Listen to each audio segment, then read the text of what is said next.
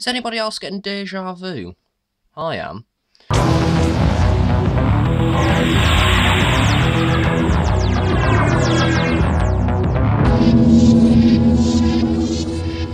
So it's 12th Doctor figure time again, as today I'm going to be taking a look at the second of two releases from the 2017 Collector Series line, and this time it is the 12th Doctor figure from the Series 9 story, Under the Lake, Before the Flood, whatever it's called, that one. But yeah, it's got water in, I think, and ghost stuff. I've not watched it since. But yeah, this is the 12th Doctor. As you can see, it's exactly the same to the previous version, however, this time with a green jumper and some polka dots underneath.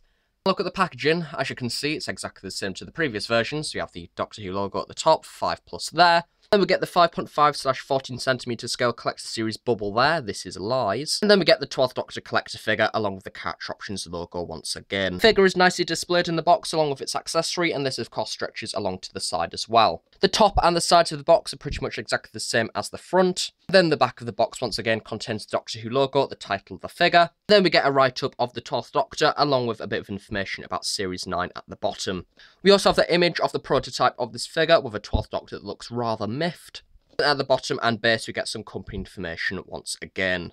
We have the 12th Doctor out of his box, and as you can see, it is exactly the same sculpt compared to the one that I've previously reviewed. However, this time the paint palette is a lot darker. We have the green hoodie in there and the black trousers, making it a little bit of a hark back to the Series 8 figure a little bit more than the other version. However, this time, the paint apps on the face and the jacket do tend to remain exactly the same. Taking a closer look at the woolly jumper with the holes in, because let's face it, that's what we're all here for. So as you can see, it is exactly the same sculpt to the other version, making it incredibly vague so they can slap any paint on top of this and pass it off as pretty much any costume that they want, because hey, re-releases are fun. So as you can see, it's pretty much exactly the same really. So we have the basic outline underneath, and then we have the black glossy paint applied to the top. And the holes in the jumper have in fact been replicated just by using simple little white dots of paint. The jacket underneath is exactly the same to the other version, however this time it is a dark green colour. So as you can see, the same paint apps have of course applied. We get the silver zipper at the bottom and top there that has been rather nicely sculpted, along with the different piping designs at the bottom and top of the jacket, as well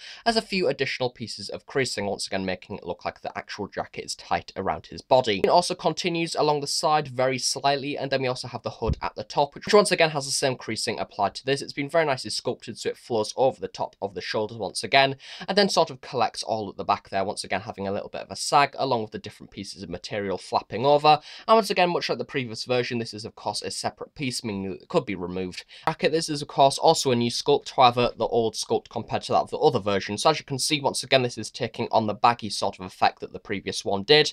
So we have the black buttons, which have once again been painted rather well and sculpted actually onto the body, which is nice to see. And then we have the piping tubing design going all the way around the sides of the jacket as well, along with lots of different creases. We do also have the different slips there where the buttons would of course connect to, along with once again the pockets on either side. And we have sort of the gunshot wound style thing that has in fact also been implanted on my previous version. So I think it might be a similar thing to that odd line that was on the previously sculpted 12th Doctor figure. There is a little bit of a consistent error going all the way through all of the releases. So yeah, that is a little bit annoying. Taking a look at the back of the jacket, nothing really too much to talk about. It's just the average dark blue colour along with a little bit of creasing here and there, nothing really too much however, but we do have the stitching line going all the way down the middle, which is once again accurate to the jacket as seen in the show. And of course, much like all the other 12th Doctor figures, if you do bend back the jacket, you can of course reveal the red lining underneath. Once again, this has been done in the more bright primary red colour, which is nice to see, making it stand out a lot more compared to that of sort of the rusty orange colour as seen on the 13th Doctor set one, which was definitely a little bit off and a little bit weird. So I'm glad they've returned back to the red, as this is a lot nicer to look at. A bit more stronger compared to that of the other version, meaning that you can't really get him to hold the jacket forward, meaning that the red lining is sort of a little bit hidden constantly, which is a little bit of a shame. Taking a look at the arms, there isn't really too much to talk about, just the occasional creasing as per usual. However, on the opposite side, we do of course get the buttons, which have once again been individually sculpted, which is nice to see a few black paint apps on there, along with the third one in being red, which is a good attention to detail. One of the hands has been sculpted nicely to be able to hold the sonic screwdriver. Once again, this has been detailed rather well, so we have the four fingers individually sculpted along the thumb, and a few individual creases in there as well. Once again, I do believe that this has been made slightly bigger compared to that of the other 12th Doctor figures that we've seen, probably to help compromise with the bigger sonic screwdriver. Then we have the second hand, which is once again in sort of the calmer open hand position. Once again, this has all been individually sculpted with the fingers and the thumb. However, it's nice to see on the inner part of the hand, you do have the detailing and the paint app of the gold band around the ring. Moving down to the trousers now, it is a little bit more boring, to be honest. It's a little bit like the Series 8 figure, where it is essentially just black. Once again, this is, I do believe, exactly the same sculpt to the Series 8 figure. The different creases and the trouser details have, of course, remained. So we have the baggy design at the bottom there, a few different creases along the kneecaps and things. So yeah, rather well done, to be quite honest. General paint app is sort of just a glossy black colour. However, we do tend to have a little bit more of a difference in paint app at the top there, being a bit more of a glossy colour, which is a little bit unusual. At the very bottom, we of course have the shoes, which once again are sort of the new sculpt that we used on the other figure as well, which is the main reason why this figure is taller. So we have a few different details and things once again in there, with a few different creases and things, of the nice stippling design going all the way along the sides as well as on the top of the shoe, along with the detailing of the laces in there as well. However, what's really nice to see is you have sort of the little tag piece coming out the back of the shoe once again, which is something accurate to what is seen in the TV show, as well as sort of the greyish brown soles in there as well, along with a few designs of the tread at the bottom with the company information. Once again, exactly the same problems to the previous figure that I've reviewed, whereas it is a vast improvement compared to the original version. It looks a lot less miserable, it looks a little bit more happy and sort of a little bit more serene, I guess, or just like a relaxed face. The hair is also a lot more interesting. As you can see, it tends to be, in fact, quite similar to my other version. I know that a lot of people have been saying about how the variations between the different grey highlights have been something that's been quite prominent on different releases. However, with mine, they do tend to be quite similar, so we have the different designs there of all the different flecks, really bring out some of the different curls in the hair, which is nice to see, and once again something a lot more interesting compared to the original version.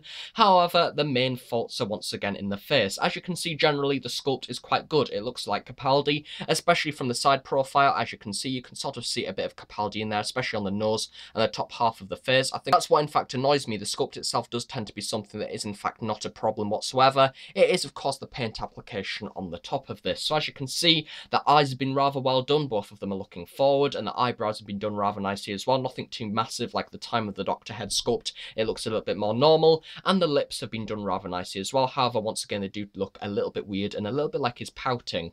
The main issue with the face sculpt is, of course, the fact that he is a 50-year-old man and he literally looks like a 30-year-old with grey hair. It just doesn't make sense. Once again, this figure lacks, much like how the previous figure did and the Series 8 figures did. There's absolutely no creasing whatsoever, even on the top of the head of the forehead, no bags under the eyes. We do get a little bit of definition of where sort of the cheekbones would be, even around the lips as well. Some of the details that we in fact had on the Series 8 one, such as around the mouth and things like that, have in fact been taken away, and I'm definitely putting this down to either the sculpt being a little bit too light or the paint that's been applied over the top being a little bit too cloggy and a little bit too soft. It does tend to be something that has literally been slapped on. I think that the paint apps are definitely a lot less sharp from what they used to be, especially on some of the previous classic series figures. However, with this one, it's just a little bit odd. It needs a lot more creasing in there. Just to give a spin of the rest of the head, as you can see, generally the curls and things have been done rather well. I like the way that it sort of tapers off at the back there, having a few clumps and things. Once again, looks rather natural, and I think that definitely the profile shows that it is Peter Capaldi. However, we do still have this annoying manufacturer line going all the way around the side of the head and round to the opposite side as well, which is something that I guess can't be helped. However, it could sort of be fixed up a little bit better. Just to give a little bit of a roundup of the articulation, because that is a thing people like for some reason. So we have the articulation at the head. Don't turn it all the way though, because you'll probably get paint scratches. We have the ball joint at the arms, and then the 360 at the upper arms as well. Bend at the elbow, 360 at the wrists, 360 at the waist. Then we have the bend out at the legs as well, and sort of out to the sides. The 360 at the thigh. This is a little bit more loose compared to my other version. And at the knee. And then we also have 360 at the shoe as well. We do get the addition of the brand new sonic screwdriver. This has been painted rather well, and the paint application on it does tend to be rather sharp, which is nice to see. Although, once again, it doesn't make sense that it actually comes with this figure because it didn't appear in the story or with this costume. But I think that they're just doing it anyway, just in case that they don't do a Series 10 version, meaning that we have all of the sonic screwdrivers that I had. It sort of makes sense.